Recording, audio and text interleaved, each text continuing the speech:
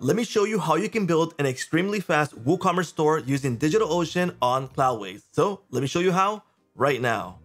What's up, SaaS Masters? I'm going to show you how to launch your WooCommerce store using CloudWays. Now on this one, we're going to use a server from DigitalOcean. The benefit about this is that we can select the amount of power that we're going to need for our WooCommerce store. So you can make it as powerful as you need, okay? So this is CloudWays. If you want to check it out, link will be provided in the description.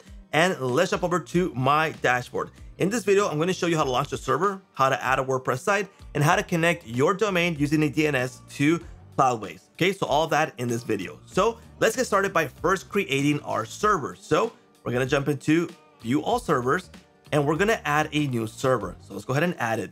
And we're going to select the application that we want to install on this server. So in this case, as I mentioned, it's a WooCommerce store. So we're going to select WooCommerce. Let's go ahead and name this. I'll say SaaS Store. Okay, and the server name, I'll just say, and I'm going to keep it here in this project. Okay, so now I have the option for 5 servers. In this case, I'm going to select DigitalOcean because that's what I'm going to show you. Now, when I am talking about the amount of power that you can launch your WooCommerce store with, it's here. You can select the server size. Now, depending on the server size that you select, it's the amount that you're going to pay per month. Okay, so check this out. 4 gigabytes right now in the premium server is $54 a month. If I say, you know what, I don't need 4 gigabytes, I'll go ahead and use 1, okay? It's gonna be $14 a month. So you decide how much you want to pay a month and actually how much you're going to need to power up your WooCommerce store, okay? So in this case, I'm gonna go with 8 gigabytes in this section right here, and it's gonna be $99 a month for me. Then I have to select the location. Now, when you select the location that's nearest to wherever who's going to visit your site the most. So where your clients are from. So if it's going to be from United States, well, select a place from United States. If it's going to be in Europe, well, select something like Frankfurt, London, etc. In this case, I'll select London for this. Let's just hypothetically say that my WooCommerce store is focusing on Europe. Okay, so let's go ahead and launch now. And here we go. It's just started to launch, and it's going to take approximately 7 minutes to be ready. Okay, so let's give it a few minutes and we'll come back. There we go. Our server is now ready. Here we go, SaaS store server. We have a WooCommerce store ready, but be aware that the first launch for this is that it launches a WooCommerce store with a random domain. It's not connected to our main domain yet, okay? To do that, well, I'm gonna show you. But first of all, let me show you the main aspects of this server. So first of all, you got your public IP, which is what we're going to need to connect our domain to this.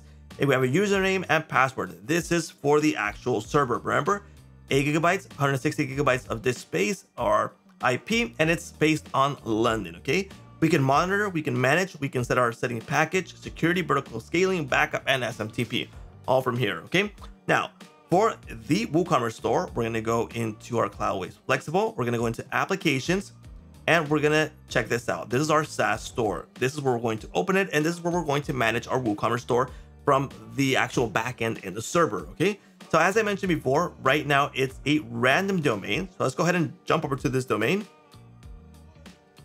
Here it is. We have a WooCommerce store. Let's go ahead and close this. But what we want to do is actually connect our domain to actually use this. Now you can start editing your site with all of this and then connect your domain. But in this case, we're going to skip all that and we're going to connect the domain. Okay, so for that, we're going to jump into domain management. Here it is. And we're going to add a domain. Now, in this case, I use Cloudflare and my domain is connected here in Cloudflare. And what I'm going to do is point my domain so it works on CloudWays. Okay, so we're going to open up the domain, go to DNS, and in DNS, we're going to add a new record.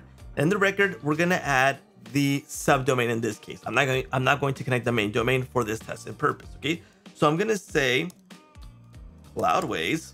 That's going to be the domain, cloudways.annielufer.com. And the IP address is from the server. Okay, so let me go jump over back to my panel. Let me grab that IP because I didn't grab it. Okay, here's the IP. Let me go ahead and grab the IP again, and let me go ahead and add the server. And like I said, this is going to be a subdomain, so it's going to be cloudways.annielufer.com. Let's go ahead and add the domain. Okay, here we go. It's not going to work yet until we add it over here. So again, we're going to add the IP address. Remember, it's the subdomain CloudWays. Let's go ahead and save this. And sometimes it takes a few minutes or up to hours when you make a lot of changes for this to be propagated and work correctly. In this case, it should work pretty fast. So let's go ahead and set this as the primary domain. There we go. It's now set as the primary domain. Let's go ahead and visit this domain. Let's go to CloudWays and DigitalOcean. And here we go. We have a WooCommerce store site. Now let's go jump over to the backend. Okay, so let me go ahead and wp-admin. And we're gonna need the login credentials. We're gonna grab that in CloudWays. So in CloudWays, we're gonna go to access details, the username. Let's go ahead and copy this. And let's go ahead and copy the password. You can go ahead and change it from there. And here we go. We are now logged in into the backend of our WooCommerce store. Now remember, this is the WooCommerce store, so we have the WooCommerce plugin already installed here, and we're ready to obviously set up our WooCommerce details, our products, and fine-tuning our site to start selling.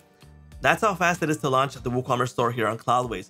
Just select the application, in this case WooCommerce, your server, location, connect your domain, and you're good to go. Just like you saw in this video, just follow the steps and you'll be able to do it with no hassle at all. Now, in this case, if you want to work on the backend for WooCommerce, jump into the WooCommerce backend. If you want to work on the application settings, go into the application settings right here, my applications. And if you need to work on the server side settings, go into server. But there you go. That's how you're going to launch your super fast WooCommerce store here on CloudWays using DigitalOcean.